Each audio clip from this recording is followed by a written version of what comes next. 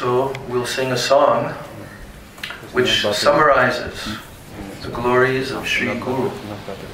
And that song we sing in the morning during the Guru Puja. So that song is written by Srila Narottam Das Thakur. It is called Sri Guru Charana Padma. Those of you, if anyone has songbooks, for those who don't know this song, it will be good to use songbook. So I'll be explaining a little bit also from this song, because so many very deep, important points about Sri Guru are presented in this song, and the proper mood, how to worship Sri Guru. So, Sri Guru Charana Padma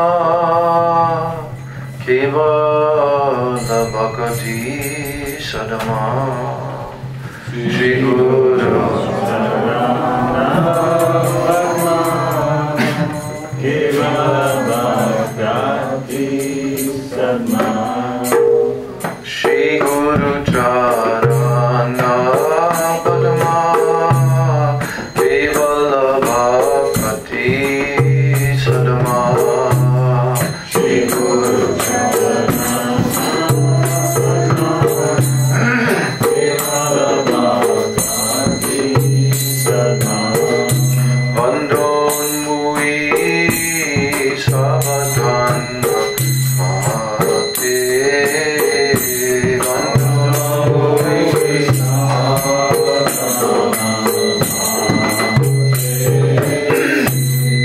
Chahara prasade bhai e bhavat pariya jai.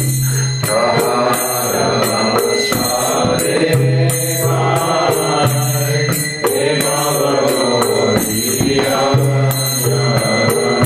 Krishna prapti hoy java hoy te. Krishna prapti hoy java hoy te.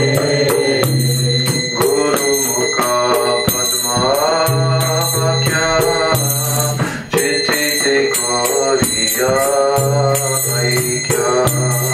Guru mukha padma vakya chitite koriya aikya.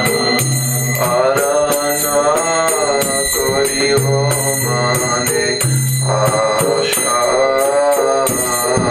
Arana kori ho mane asha.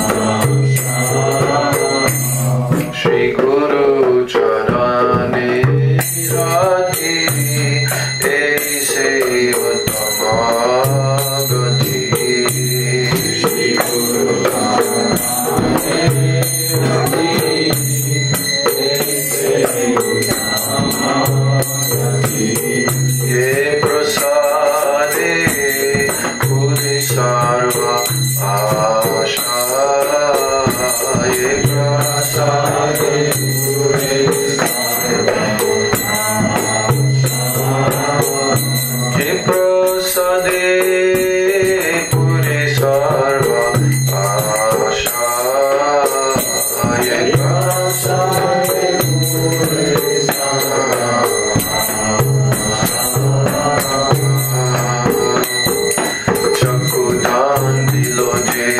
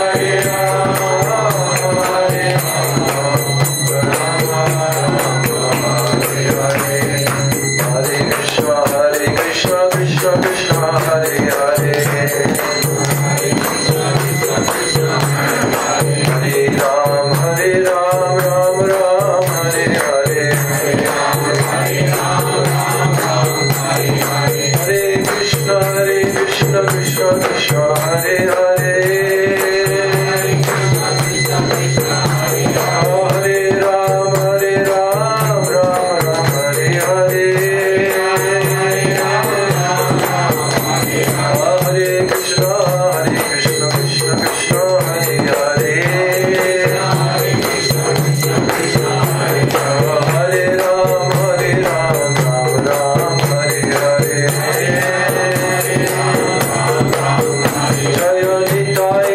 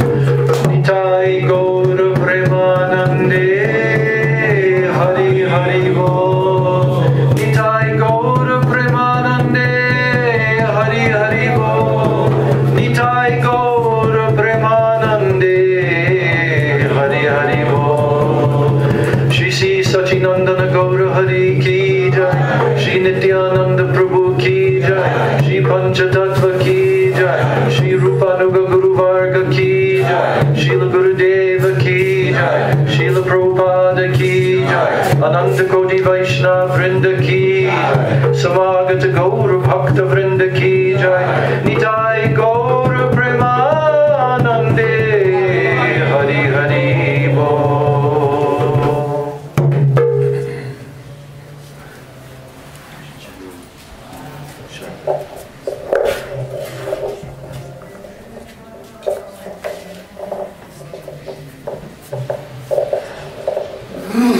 Hare Krishna. I want to welcome all the devotees who are here today, especially Sripad Bhaktivedanta Padmanabha Maharaja, who is going to share with us the very important and all-pervading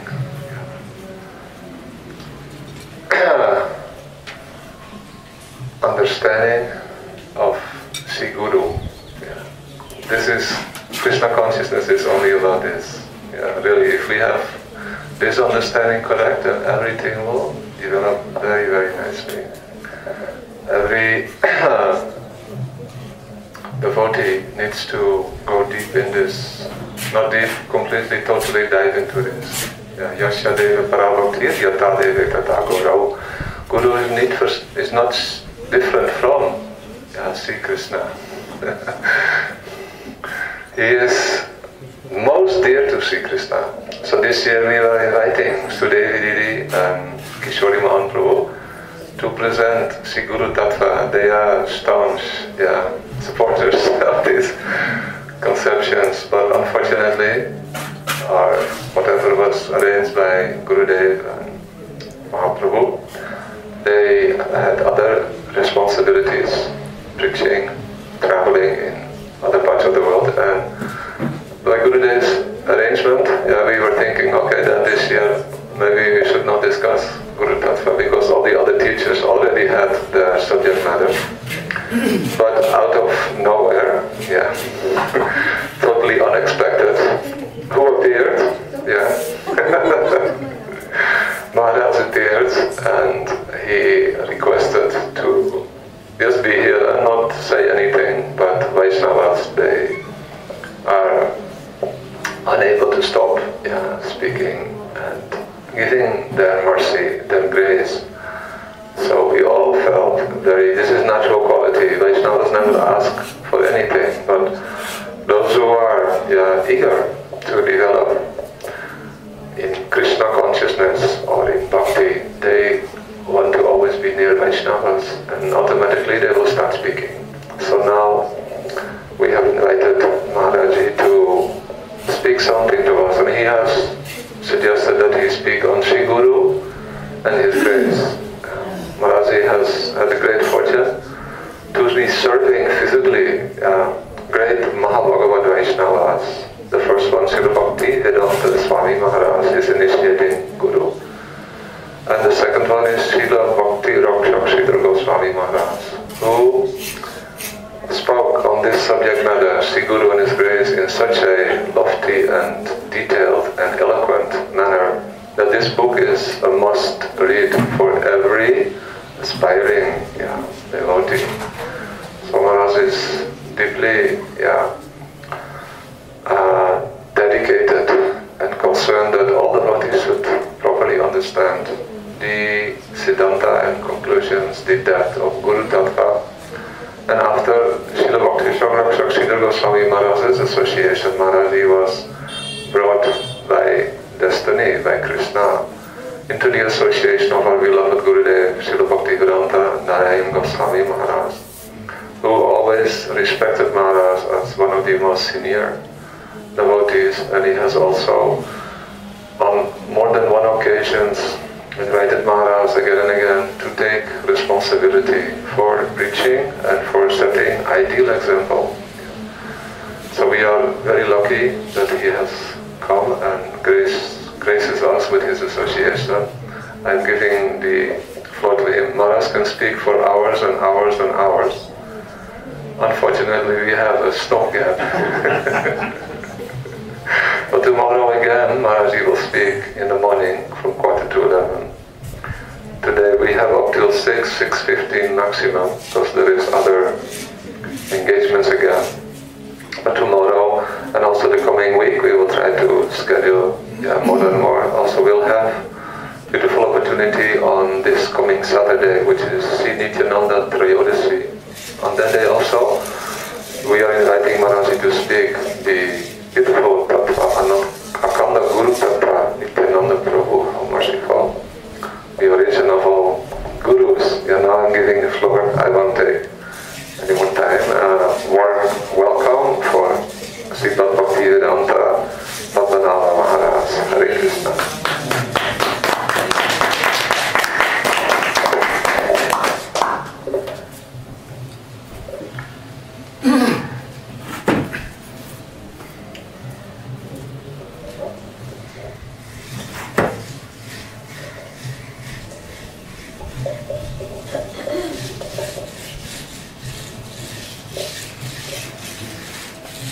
So, I first of all want to thank Brajanath Prabhu for squeezing me in,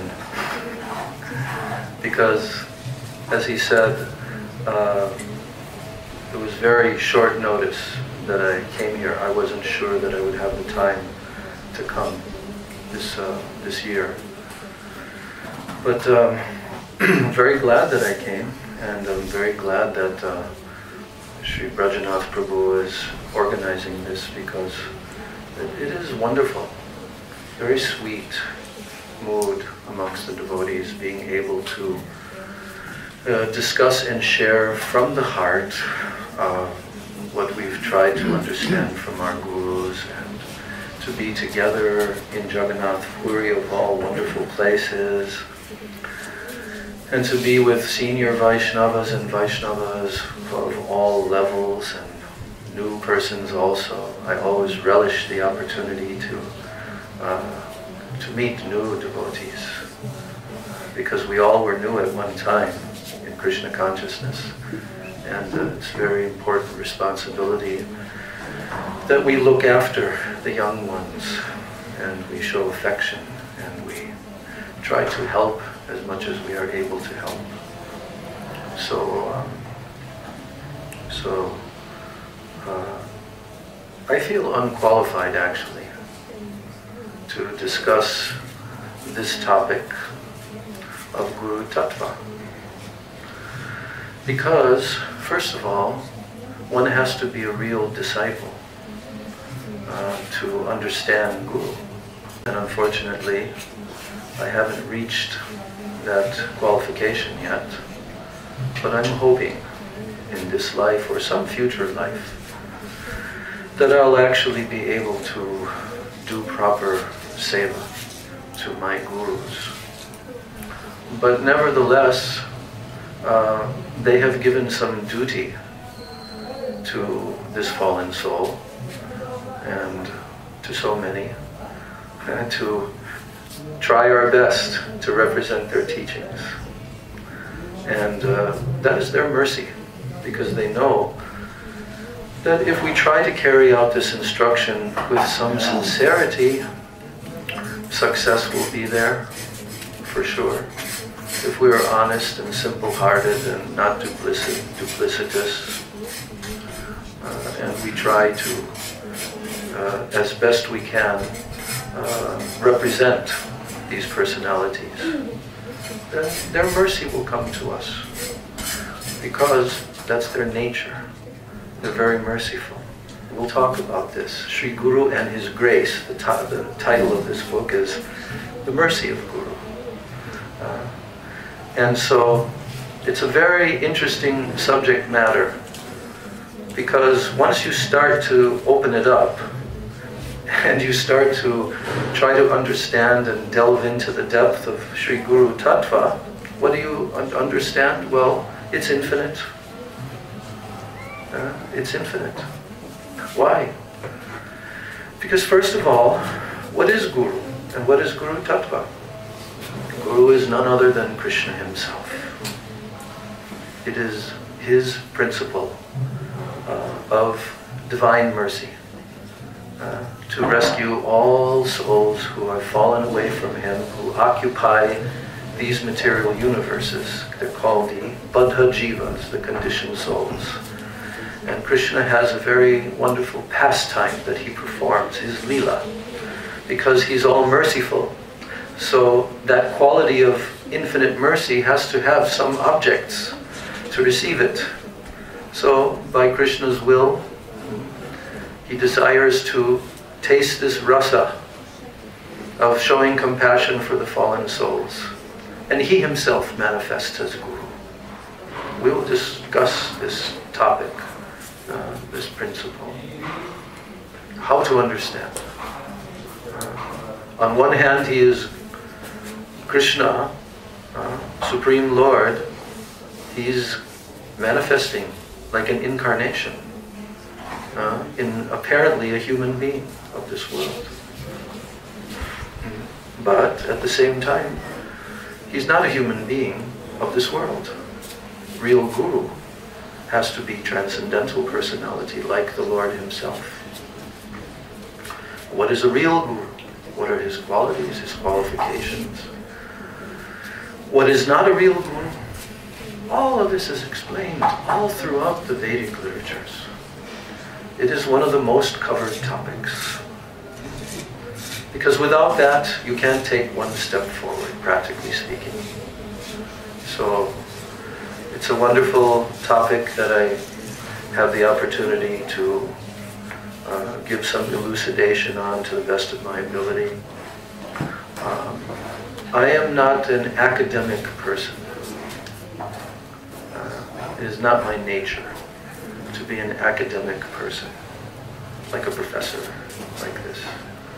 I don't know, I just have a simple-hearted nature that I want to, with enthusiasm, try to convey what I understand, what I've experienced, that's all. So I'm also inviting the devotees during this lecture series to also participate, share. I'm looking out at the audience here and I'm seeing real Guru Sevaks. Like for example, Brajanath Prabhu. I have to say that, you know, in my life, I've rarely seen such dedicated persons to the service of the lotus feet of Guru. 15 years, Brajanath Prabhu traveled with our Gurudev right to the final moments here in this room and served him unfailingly. So therefore he's been blessed with so much realization. And when he expresses that also, it is very profound. You see? And I'm looking at my godbrother back there, Bopadev Prabhu. Bopadev, he was one of the early book distributors in the 1970s, Prabhupada disciple. Did so much sacrifice and seva. And he's always eager to hear Harikatha, because sometimes I visit in Eugene, he stays there, and always he's there, always, through the years. He knows many, many shlokas also. He's very wise, but also very humble.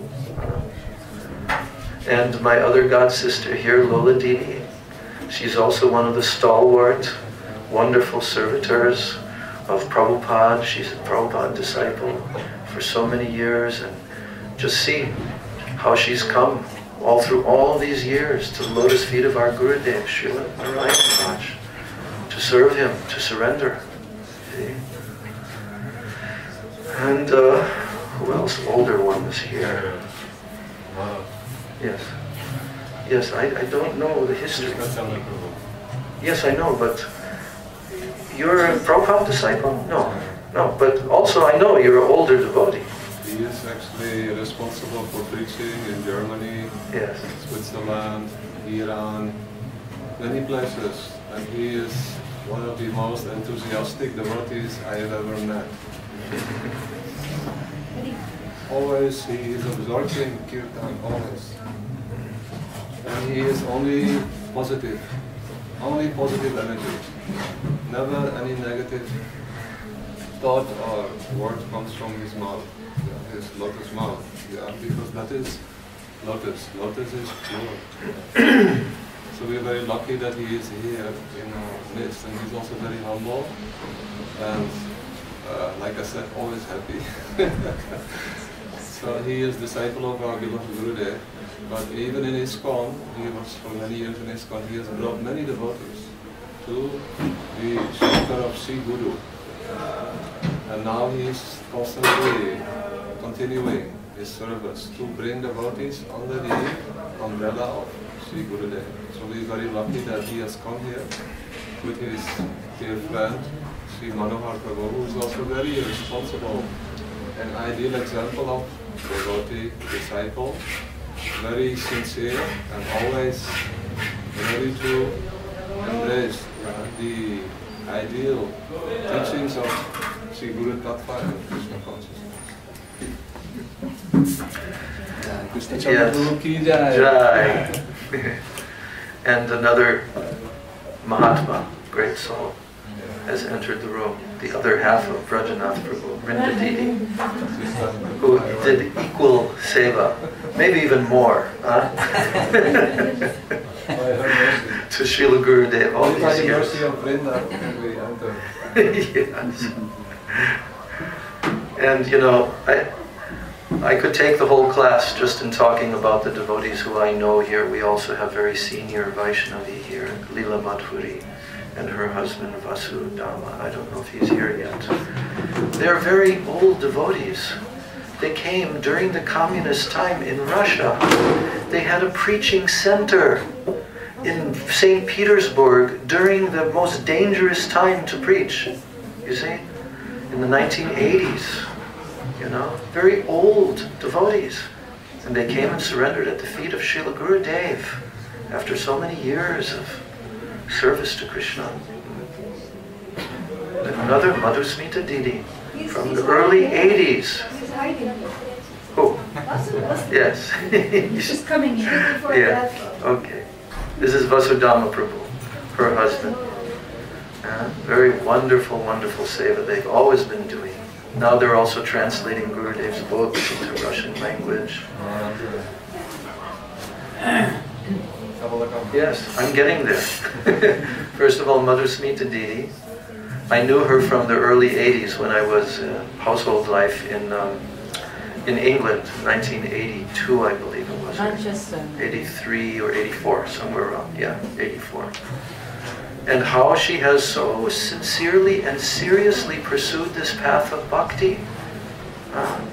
If you examine her life, you'll see that the constant, sincere desire to know what is the pathway, what is the truth, where should I live? She lives in Vrindavan Dham last 15 years, always trying to get very high sadhu sangha. She came to the lotus feet of our Gurudev.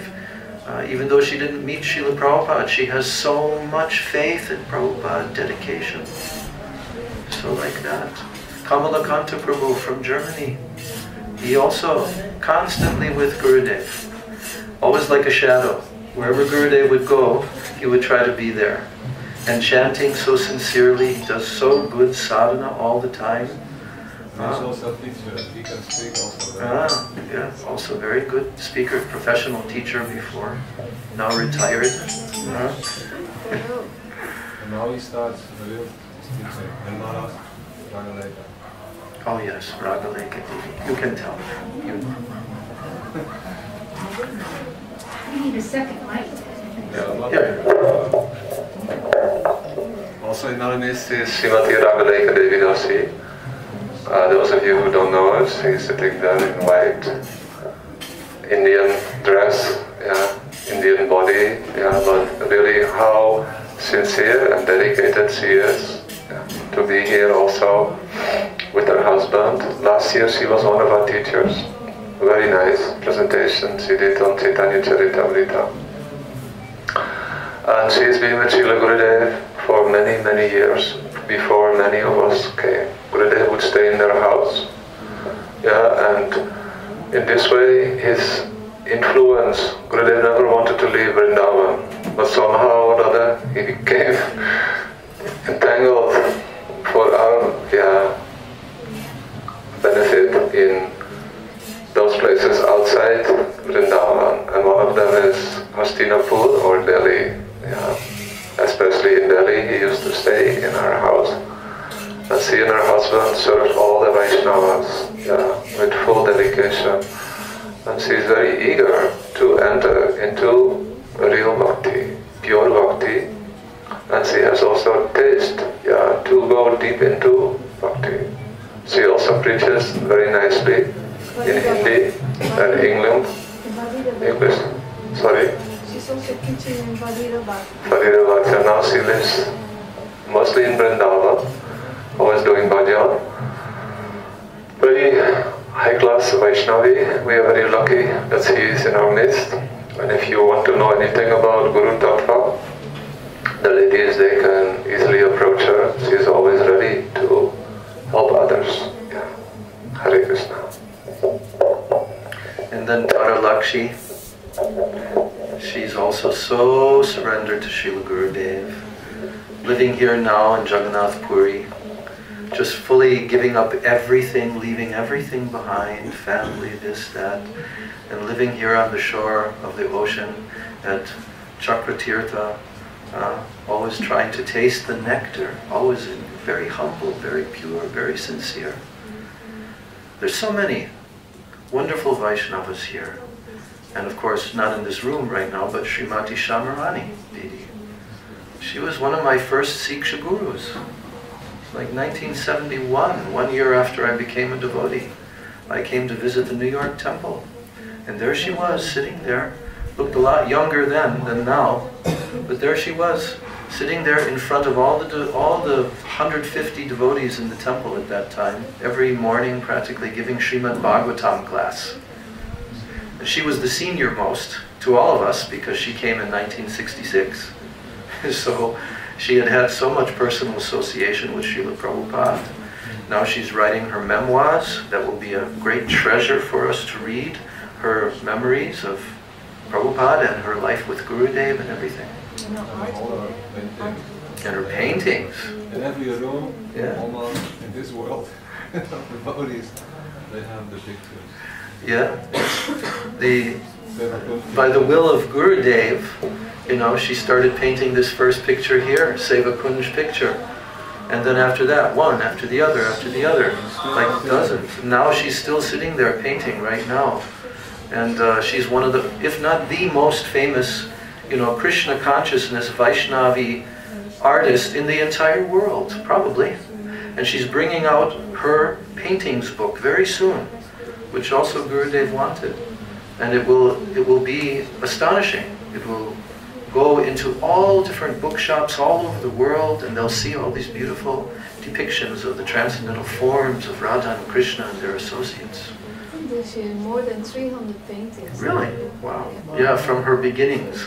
And if you look, I mean, she does a whole presentation on her art herself with slideshow and everything, but if you just look at the difference between when she first came, and I was actually reading her notes about how she first started painting, how Prabhupada first engaged her, and it was just on the floor, a canvas, right next to Prabhupada's room, and he would come in and out and look at it, and right from the crude beginnings, very simple, and now, you know, spectacular, beautiful manifestations of the spiritual world. Prabhupada used to call them, these are windows into the spiritual world.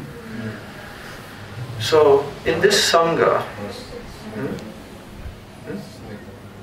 well, Snigdha, she's not an old devotee, but she's my translator when I travel in Russia. And she's also very dedicated from the time that she came. I have so many good things to say about her. You know, and look at how she always perseveres with unlimited amounts of translations all day long, even though it goes beyond her energy level, but still she's doing. And Labangalata, you see, so sincere, one of our, from mainland China, Guangzhou or which place? Guangzhou, yes. And from the beginning, when our preaching began there, she came. And there's so many incredibly wonderful, dedicated devotees who have taken birth there, just so that they can spread this Krishna consciousness movement. Our Gurudev actually physically went there one time, the only Mahabhagavad to enter into mainland China, and hundreds of devotees came. It was very astonishing, you know, Gurudev's preaching mission there. So, and there are so many others like her. Chinese devotees are very special, very special. They're very determined and very dedicated in Krishna consciousness. And from all countries around the world, Srila Gurudev traveled the length and breadth of the whole world, and by the desire of Srila Prabhupada, you know, so what was it, 20 years after Srila Prabhupada requested him in 1977, so then in 1990, was it 20 or 30 years? 96. Huh? In 96? Yeah, 96. So like Gurudev used to say, Swamiji, or he used to call our Prabhupada Swamiji, very affectionately. When his Guru Maharaj told him that he should preach this Krishna consciousness movement throughout the whole world, it took him about 30 years, but for me it only took 20. He would say like that. Huh? 1922 till 1960. Yeah, but I'm from like 1936, like the final instruction, final letter. And Gurudev was calculating from that. You know. So, Gurudev has created a wonderful, just indescribably amazing society of devotees all over the world. And of course, he never claimed any credit for doing that because he did not consider that he was doing it. He considered that he was only carrying out the instructions of Srila Prabhupada, who requested him to help his devotees, and serving the lotus feet of his Guru Maharaj, Srila Bhakti Pragyan Keshav Goswami Maharaj. But because he was of that highest caliber, therefore Krishna worked everything through him, and he has accomplished what no one has accomplished in terms of giving the final installments that are required for all future generations of Vaishnavas, how they can follow this ultimate pathway to reach the final goal of attaining Braj Prem and very specific types of Braj Prem. He is the Acharya of that. He is like the Rasa Tattva Acharya of the modern day, you see. So this room is very powerful, spiritual room, because this is where he entered into Nitya Lila, in this place. So a very appropriate place. Huh? Right here on this Yes, bed. right here, on this bed here. So this is a highly worshipable place. And Guru Tattva is permeating this room and this whole building. So very wonderful chance to speak about this topic in this location, in this place. So, before I begin, I want to offer my unlimited Dandavat pranams and my Shraddha Pushpanjali at the lotus feet of my beloved Gurudev, Nitya Lila Pravishta, Om Vishnupad Astatarasata, Sri Srila A.C. Bhakti Vedanta, Swami Maharaj, Srila Prabhupada. And I want to thank him for coming all by himself across the ocean, undergoing great difficulty, even having 2 heart attacks on the ship. Coming with nothing, no money, just a couple of cases of books on the ship. He had 1 contact in America, and best in some smaller town, some distance from New York City. But his mission was very urgent, very urgent. And it was the first time that Vaishnavas, a pure Vaishnava, in this line of Lord Chaitanya, had come to give these teachings to the Western world on the other side of the planet. There was an attempt in 1934-35 to send devotees to Bhaktisiddhanta Saraswati Thakur sent to England and to Germany also. So they made some attempt at this. It's not loud enough.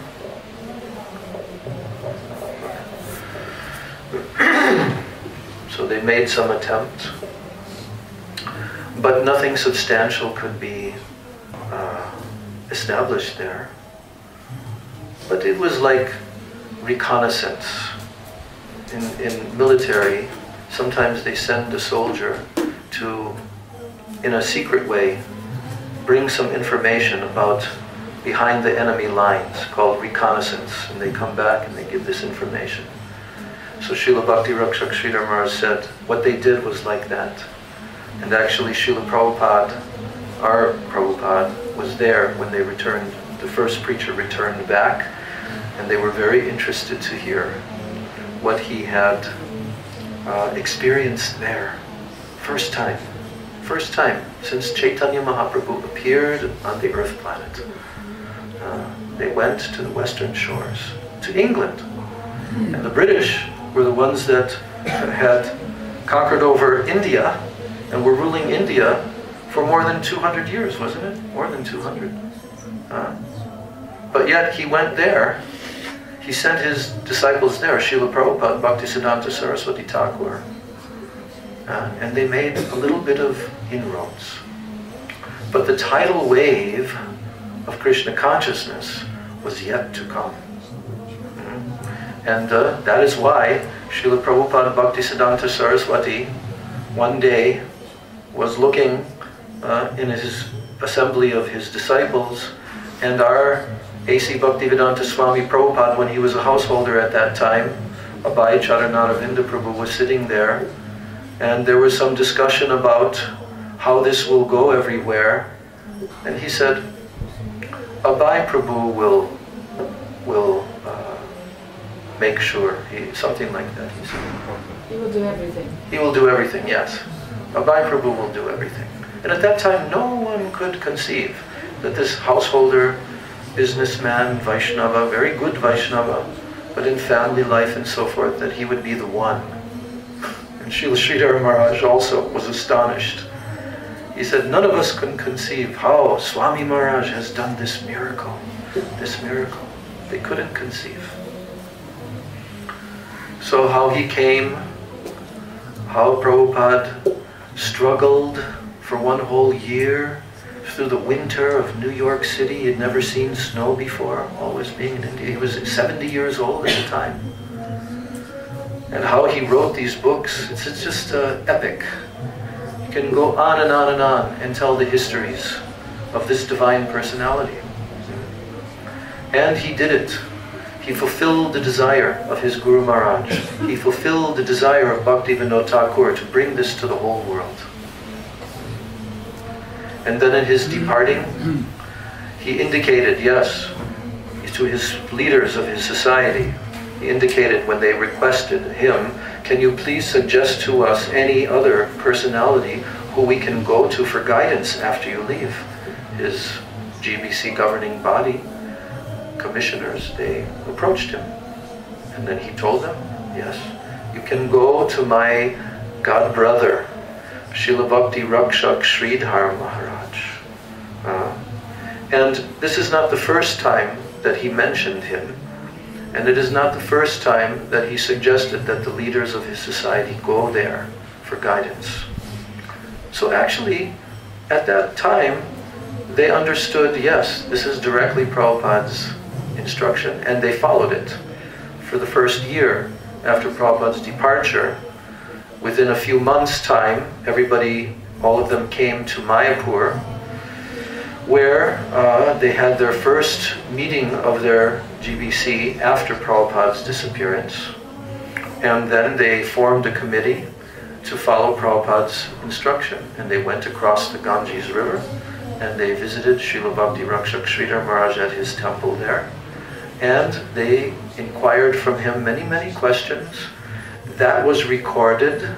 It was transcribed, his Harikatha, how he answered their questions. And at the time, I was in Mombasa, Kenya, in Africa. And this was sent to our little temple there in 1978. And it was also sent to every single temple around the world. And this was the first time that I had read the words of this Vaishnava. I was also present in Prabhupada's room in Vrindavan in 1977 on the evening that he departed from this world. And I was there for more than 1 month before he left this world.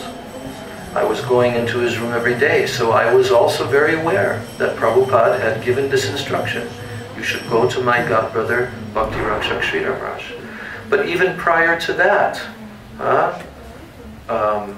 in 1975, 2 years before that, I was in Los Angeles, and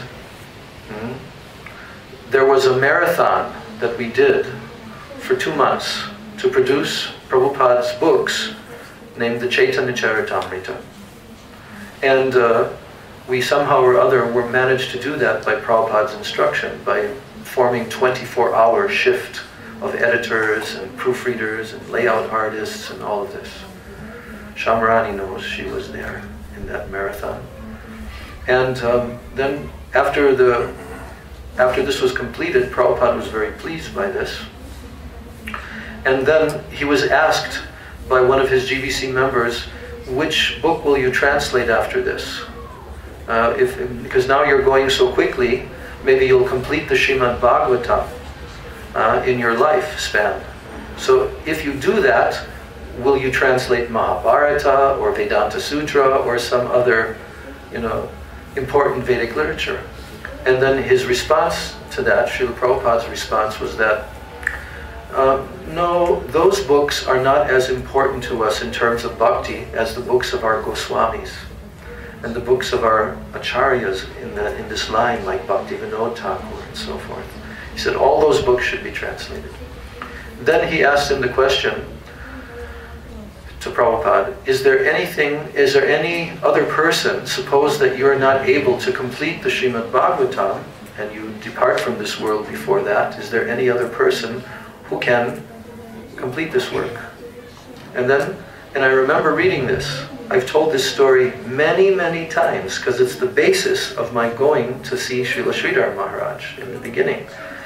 But at that time I'm standing there. It was a bulletin board outside of the ISKCON Los Angeles temple, and it had this newsletter right there, and Prabhupada's answer to this question was, there are only 2 persons living on the planet today who can write purports to the Srimad Bhagavatam in English language. That is myself and my godbrother, Bhakti Rakshak Sridhar Maharaj. So when I read that, I said, oh, okay. And a few years before that, in 1972, I was able to hear some recording of Srila Prabhupada and Srila Sridhar Maharaj speaking together. And then I became aware that Prabhupada has this particular godbrother, Bhakti Rakshak Sridhar Maharaj. So there's a long history of Prabhupada's relationship with Bhakti Rakshak Sridhar Maharaj, who became my second instructing spiritual master, Siksha Guru, after Prabhupada departed from this world. So I'm offering my unlimited Dandavat Pranams at his divine lotus feet. He is the one who has spoken the topics that we are going to discuss from this book, Sri Guru and His Grace. And some of those dialogues were actually spoken to some of the ISKCON leaders, where they asked him various questions. And when Srila Sridhar Maharaj was about to depart from this world in 1988, then I had the opportunity in the early part of 1988 to come to India. And I had the opportunity to visit with one personality who I had seen at the time when my Prabhupada was departing from this world, because he was there on that evening. And from that time till 11 years later, I was always attracted to him, thinking that, oh, he is such a wonderful Vaishnava, I should meet him. I hope that I can meet him one day. And that is our Srila Bhaktivedanta Narayan Maharaj. So in 1988, by the mercy of one of my godbrothers, Pran Kishore Prabhu, and his friend at that time, Uddhava Prabhu. They were collecting money to build Gurudev's temple in Rup Sanatan temple in Vrindavan. I had helped them to some extent. And then he called me up and said, how would you like a free ticket to India? And I said, yes, but what's the catch? He said, no, just we need someone to bring money physically across to India. Because in those days you couldn't send the money through banks and stuff. And it has to be changed on the black market also, which is quite dangerous when you're carrying huge amounts of money. But they said, we need someone we can fully trust, so, and you've always wanted to meet Srila Narayan Maharaj, because Pran Kishore had already known him for something like 7 years before that. So I was very happy, and I came here to India in 1988, and I came directly, after changing the money in the black market in Delhi, then I came directly to the Sri Keshavji Gaudiya Math in Mathura, where Srila Narayan Maharaj always stayed. And I was very fortunate to meet him at that time, and it was very wonderful. I spent 3 days with him before I proceeded to Navadvip Dham to see my Siksha Guru Srila Bhakti Rakshak Sridhar Maharaj. So in that first meeting in 1988, was my real opportunity to personally associate with Srila Narayan Maharaj. And I had such a wonderful experience, and I was also able to go on parikrama with him to Radhakund and Govardhan by the merciful arrangement of the Lord. We were going the very next day with some Mathura Vasis. Maybe even Ragaleka was there, I don't know. 1988? Not yet, okay. So then I asked him some questions one day, on my final day with him. And I even recorded it, but that recording was lost many years ago. But it was recorded in my heart, how he was so concerned and, so on a very personal level.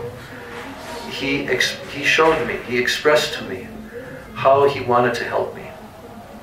And so that solidified my relationship with him. And from that point, I now began meditating upon him as another personality who would be my Siksha Guru, who I could go to for guidance like this. And then later that same year, Srila Sridhar Maharaj departed from this world and went into Nitya Lila.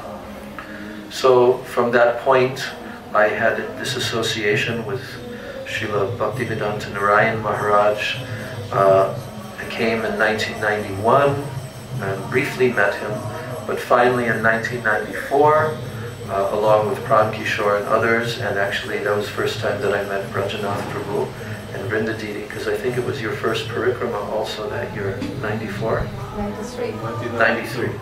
92, Braj Mandala parikrama. You went on whole parikrama? 93 perhaps. 93 was your first complete parikrama, okay. So, and it was the beginning of something that none of us could really conceive of at that time, what would take place, but I have a whole story that I tell also of how I realized, it was gradually coming to me, but how I realized how exalted personality Srila Bhaktivedanta Narayan Maharaj is. And at that point, there was no other alternative except to try before it's too late. Now this is the third Mahabhagavad, so before it's too late, I have to try my best to always be with this Vaishnava. And at that time, none of us could conceive that Srila Gurudev would actually go to the West, but Brajanath Prabhu and Gopinath Prabhu, they were making some kind of plans in the background. And to my surprise, in 1996, just at around the same time when another great Vaishnava, Srila Gaur Govinda Maharaj, departed from this world suddenly, without any notice, and many of his disciples at that time, they were shocked that he was departing from this world. I was actually in Taiwan when I got this news. Pran Kishore called me up and told me, he said, I have some news to give you. He said, a great Vaishnava has departed from this world. And I said, who is that? He says, Srila Gaur Govinda Maharaj. And we had been associating in Malaysia with his disciples for almost a year. And we were hearing so much about his glories from them. So then after that he said, but I have some other news also. I said, well, what's that? He says, are you sitting down? I said, yes. He said, Gurudev is coming to the West. I said, you're kidding? He's coming to the West? Where? When? He said he's coming, what, in April or May? First to Holland, then to England, and then he's coming to America. I said, oh, it's amazing. Then he said, are you going on the tour? I said, yes. So that began, that began the beginning of something that has never ended. Constantly touring around the world, trying to be under the guidance of a pure devotee of Krishna. And that episode, that history, it will be recounted by devotees. Many devotees still have to write their books and make their videos of their memories of Srila Gurudev and what they experienced in his presence all through all these years. So, that divine personality, Srila Gurudev, he saved my spiritual life. I told him that. When he gave me sannyas in 2002, I just said to him, I said, Gurudev, you've saved me. And he said, yes, I've saved you. So he pulled me out and he engaged me in doing some service, however inadequate I've always been. But he is so merciful. And devotees all over the world, they know this. Devotees all over the world have experienced this, and they're all doing their sadhan bhajan every day to the best of their ability, trying to be good disciples of Gurudev. Gurudev wanted this mission to continue. So, like this, we are nothing but the products of mercy. Sri Guru and his grace, you see. So if we want to please our Gurudev, which is the only means for a disciple to attain Krishna's mercy, then we will have to try to know his heart, isn't it? Gurudev, I was reading one post some devotee put up recently on Facebook, and it was a quote of Gurudev. Wish I would have it in front of me right now. But he said the only way, really, to please Guru is to worship his Ishtadev as he does. You see? That's what he wants. He has come to implant in your heart what is in his heart. You see? Nothing less than that. He has come to turn you into a pure devotee and in a particular mood, in a particular rasa with Krishna. And Gurudev made that very specific in his preaching mission, you see. So we try to please Guru by following, and he's always pleased to some extent by the smallest effort that his disciples make. That's why mercy comes. Without that mercy, just like for the little child, the parents cannot expect that the little child will suddenly be able to walk and talk and do everything. But they're very patient with the child, very loving, very affectionate. They even see all the mistakes that the child makes, but they take pleasure, actually, in seeing their mistakes, because they know that they're trying, and one day they're going to succeed. One day that child is going to be able to actually walk on his own feet, you see. So Guru is like that, actually. Guru is like that. He is like the most loving father.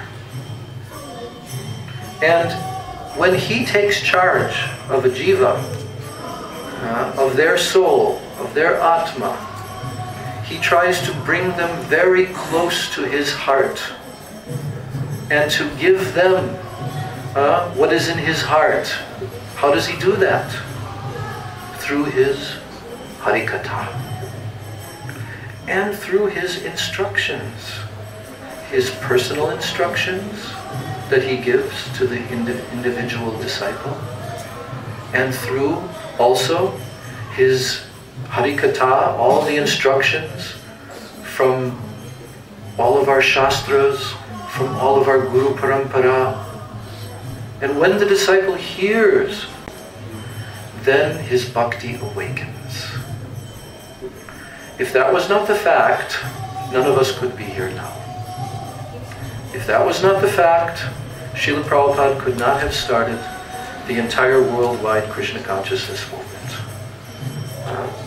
If the mercy of Guru did not flow through his words, through his harikatha, if that sound vibration was not 100% pure Shabda Brahma and full of all divine potency, there would be no way that the conditioned souls can take up the process of bhakti. So Sri Guru is indispensable necessity. Indispensable. No one can approach the absolute truth except through his agent. This is something that a lot of people don't understand in today's world and in every era. They overlook this. Some people think that, well, I can just practice yoga and meditation and realize the divine, the supreme, the all-one, the formless. They have so many nomenclatures. Or even, I can realize Krishna just by taking up the process and chanting Hare Krishna mantra and reading the shastras like this, and I can realize Krishna. But I don't need Guru. Why do I need Guru? Krishna is in my heart. Krishna is in my heart. Why do I need Guru? This is some unnecessary intermediary. I'll just go straight to the Lord, straight to God, straight to the Supreme. But in actuality, that's not possible. Why is it not possible? Because you're not qualified. You're not qualified to see Krishna. You're not qualified to directly meet Krishna. He's the eternal, absolute, supreme being who is the source of everything that exists. All infinite number of living beings are coming from him. His tattva is inconceivable. It is true that he is within our heart. That is a fact. He's within our heart. But you can't perceive him. Conditioned soul does not have the power to communicate with the super soul, the Paramatma. That is told in the first chapter of Chaitanya Charitamrita. Conditioned souls are incapable of perceiving the Lord's instructions. However, he is there. He is called Chaitya Guru. Chaitya means within the heart, within our Atma, within our soul. He is sitting side by side with us. This is the most amazing revelation in the Vedic literatures. That as we travel from one body to another, and we wander all throughout this universe, taking different species of life even. It is called Brahmanda Brahmite, wandering in the universe. This goes on for endless millions of lifetimes. In millions of species of life even, each one of us sitting here right now in our nice male or female human form, we've had millions of other bodies. In all the different species, we've crawled on the ground as insects. We've swam in the ocean as all different aquatic species. We've flown in the air in all different bird species. We've been in all different animal species. And probably we've taken many human births before as well. But the Lord, Krishna, He has never left us. From our entrance within material existence, He has never left us. He is always with us side by side. But we cannot realize that on our own. Therefore, Sri Krishna, the Guru within our heart, He manifests outwardly. In the form of what? A very great devotee. Mahanta Swarupa. A very great devotee of Krishna. Very great Vaishnava. This is Krishna's manifestation. It is not that He is Krishna, because there's a difference. The Mayavadi gurus like to say, I'm God. And you take this mantra from me, you meditate, and you'll become God also, you'll realize you're God. Which is the most ludicrous, absurd suggestion that could ever be put forward. And our acharyas, all of the, like this morning and yesterday morning, you heard about our acharyas like Madhvacharya, Ramanuj, they have all written extensively tremendous elucidations and refutations of every single point that these bogus Mayavadis have made, and fully defeated them. But yet, it goes on in Kali Yuga, everywhere, because people are innocent and they have no knowledge, so very easily they can be misled. That is the nature of the Kali Yuga. In previous yugas, there was authorized Vedic knowledge coming down, and people had access to this in previous yugas. There were also demoniac forces in previous yugas, but the Vedic knowledge was, and Vedic civilization was spread everywhere. But in Kali Yuga, it has become very degraded civilization. Yavana, Mlecha, that means those who eat meat, those who are completely outside of the Vedic culture. The whole world is like that now. So the Kali Yuga is a very dangerous and difficult time. And that is why the Supreme Lord Krishna becomes the most merciful in the Kali Yuga, because if He did not, the jivas would not have any chance at all to attain their eternal relationship with the Absolute Lord. So, the Mahanta Swarup, the Guru manifesting outwardly, is the most merciful manifestation of Krishna. No other manifestation can compare to this mercy. It is described that when Krishna's mercy, ocean of mercy, becomes very condensed, very thick, then at that time He manifests as Sri Guru. And because Krishna knows everything, He's all-knowing, and He's everywhere, and He's within everyone's heart, and He knows how to bring the conditioned souls gradually to Him. So He engages the conditioned souls in acquiring sukriti, pious credits from previous lifetimes. Even in animal species, He gives them, like here, dogs are eating Jagannath Mahaprasadam, or they're hearing kirtan. So that dog gets sukriti. It doesn't matter that he's not in the human body, he gets sukriti. And that sukriti accumulates. And when that sukriti accumulates more and more, then that jiva takes birth in human form, and he has the tendency to associate with saintly persons, transcendentalists, and Krishna arranges that they will meet together. That is the most amazing histories. How the jivas have come for millions of lives, and how Krishna is bringing them now finally to meet the pure devotee. You see? I was telling some of our new devotees the other day that I always like to hear the story. How did you come to Krishna? How did you meet Krishna in your life? Please tell me.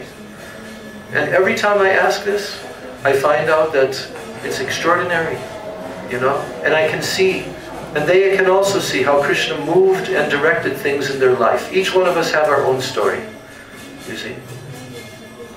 And even after that, we have so many stories. After meeting Sri Guru in our life, you see. So, what is the time that we... 5 more minutes. 5 more minutes, okay. For today. Yeah. Tomorrow we can. Yeah, we'll continue tomorrow. So why is this Guru Tattva, why is this subject matter so important for us? Because without developing our relationship with Guru, we can never develop our relationship with Krishna. It's not possible. It's just not possible to go to Krishna except through his agent. And he himself demonstrates this even when he incarnates in this world. When Krishna comes as an incarnation, he always demonstrates that he himself accepts a bona fide Guru, who's a very great Vaishnava and a very great devotee of himself. He teaches that by his own example, you see? And he himself propounds the Vedic knowledge all throughout the world. He also takes the position of Guru in many, many different incarnations and speaks the Vedic knowledge. And then he empowers, innumerable Vaishnavas on planets all throughout the universe. He empowers them to disseminate this knowledge. So in actuality, Krishna is the only Guru. This point is going to be explained more in our next class, because Krishna tells this fact to his most exalted devotee Uddhava in the 11th canto of Srimad Bhagavatam. And he says to Uddhava, "Oh Uddhava, you should know that in actuality, it is I who am the Acharya. Acharya mam vijaniyam. You should understand, I am the Acharya. Navamanyeta karhichit. And you should never disrespect that Acharya, because he's non-different than myself. I have appeared as the Acharya." So what is this appearance? What is this appearance? It is called Guru Tattva, Sri Guru, the principle called Sri Guru. And that principle is Krishna himself, because no one can deliver the conditioned souls except Krishna. No one can deliver them. So therefore, he is doing that work. But the method through which he does it is through the sadhus, through the shastras, and through Guru.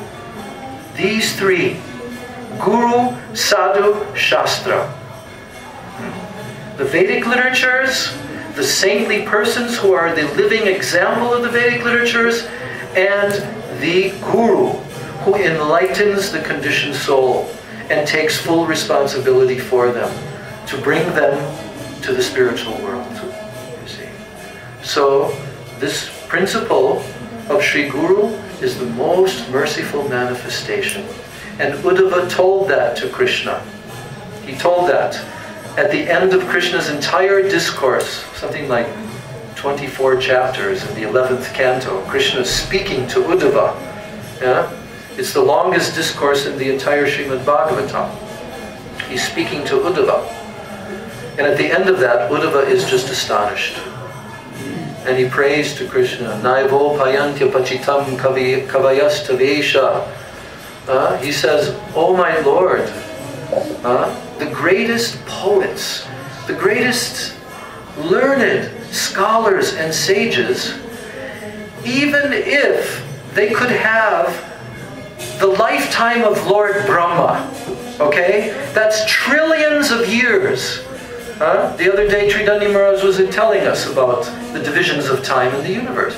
Lord Brahma lives for trillions of years.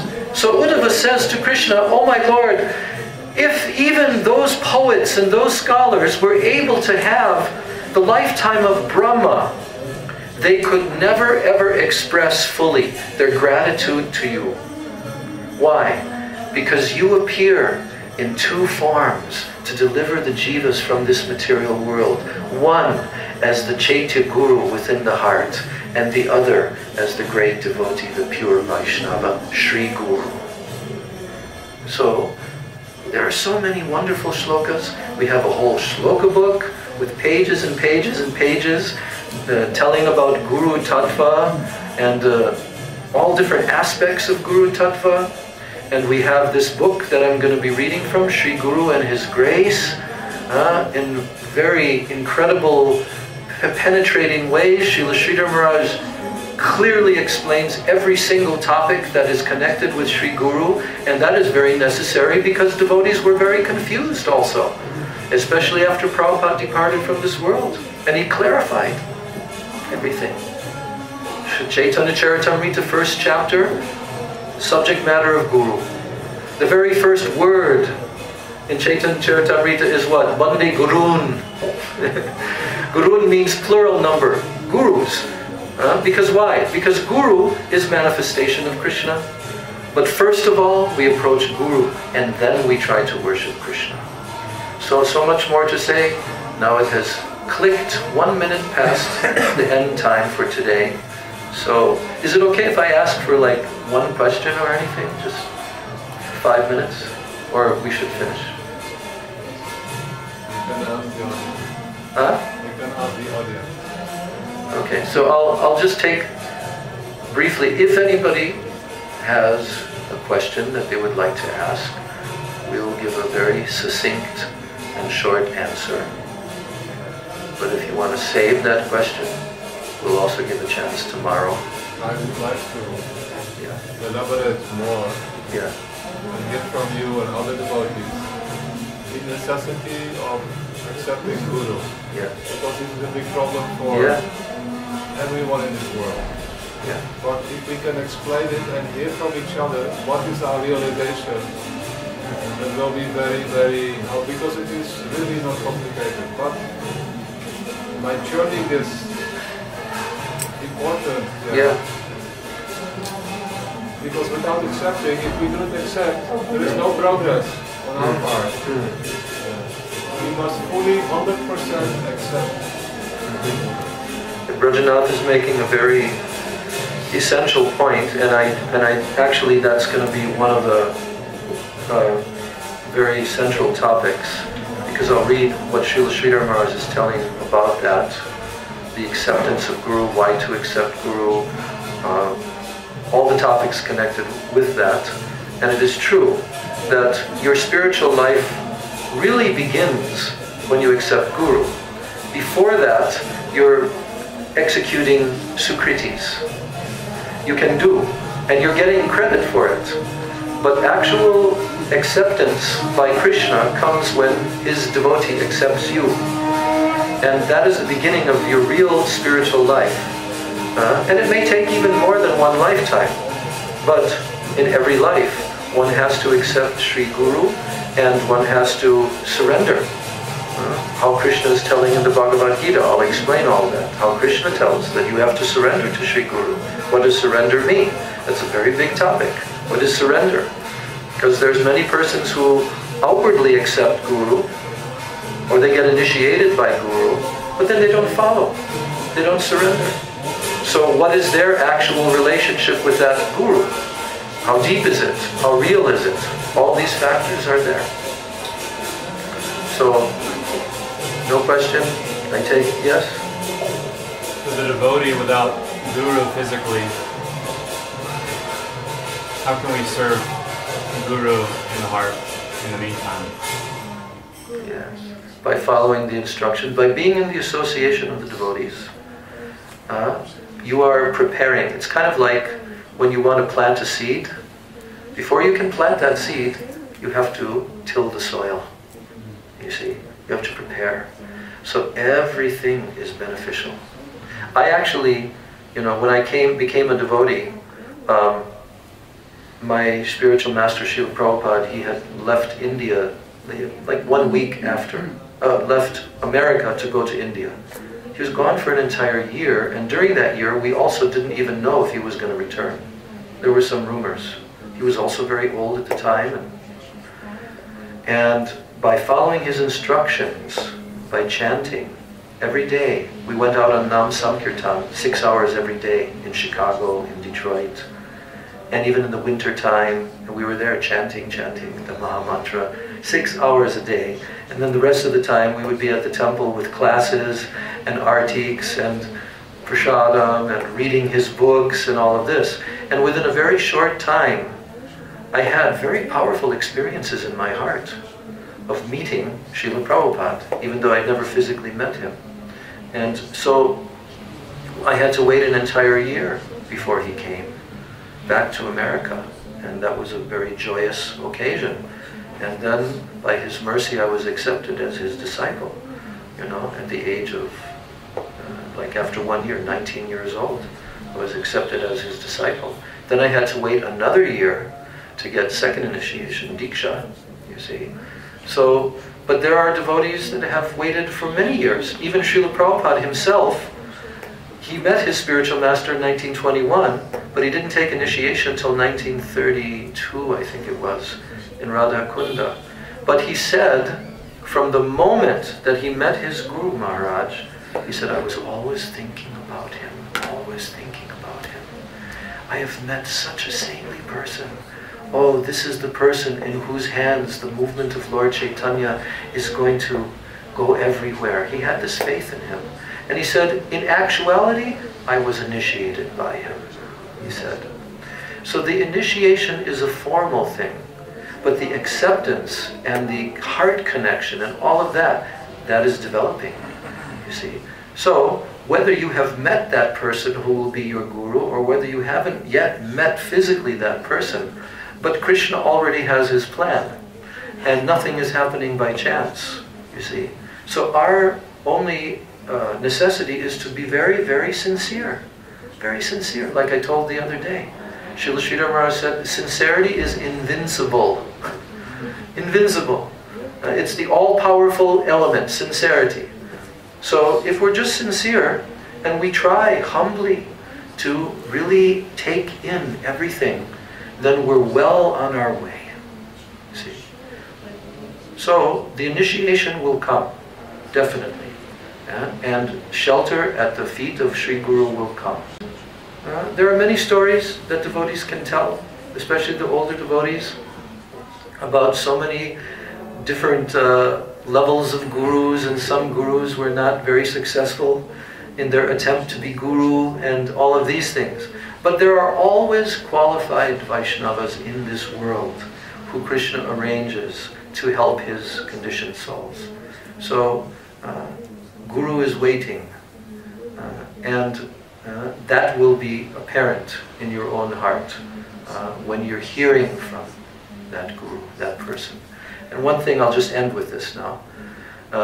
There's a lot to tell about Srila Sridhar Maharaj's instructions regarding Guru and Guru Tattva and levels of Gurus and all of that. But he said that it's a very wonderful thing how Sri Krishna arranges for particular souls to meet particular Vaishnavas who are gurus. And when that soul meets a particular Vaishnava, they will feel, even though they can see that there are other qualified Vaishnavas, but they will be particularly attracted toward a particular Vaishnava to accept them as their guru, and they will feel, oh, for me, my guru is the best. They will feel like that. And why is that? Because this is called Guru Tattva. Krishna is arranging. Krishna is arranging like that. But in order to progress to the highest level, we will have to, in one lifetime or another, or more than one lifetime, we'll have to come to the lotus feet of the topmost Vaishnava, the Uttam Vaishnava. And we'll have to take shelter there. We'll have to hear there from that personality. And even Srila Gurudev told that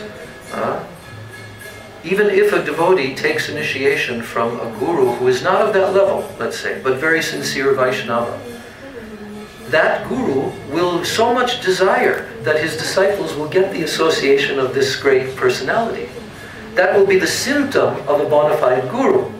And he himself will say, yes, I will also go there to hear from him. Yes, you should go.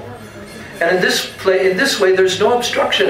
And everything will flow, and that great Vaishnava personality will become Siksha Guru, and even your Diksha will be received through him. Because actually without Siksha, Diksha doesn't become completed. That's a whole topic. We'll also discuss that. What is Diksha? How is the Diksha completed? It must be completed through Siksha. And it has to be of the highest level. So much to tell. Rajanath Prabhu is also very, very expert in this topic of talking about Guru Tattva, qualifications of Guru and all of this. So I'm ending here on this evening, bowing down at the lotus feet of my Gurus, all of my Rupanuga Guru Varga, praying at their lotus feet that they will shower their causeless mercy on all of us so that we can become real disciples and pure Vaishnavas in this life, and we can actually do service to their lotus feet. Gaur Premanande Vancha Kalpatarubhascha Kripa Sindhubheva Cha Patitanam Pavanebhyo Vaishnavebhyo Namo.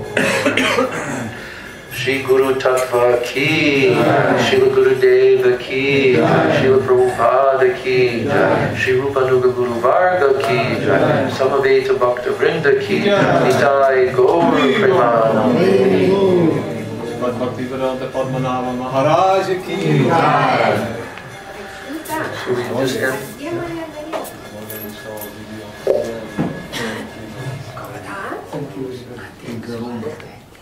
Huh?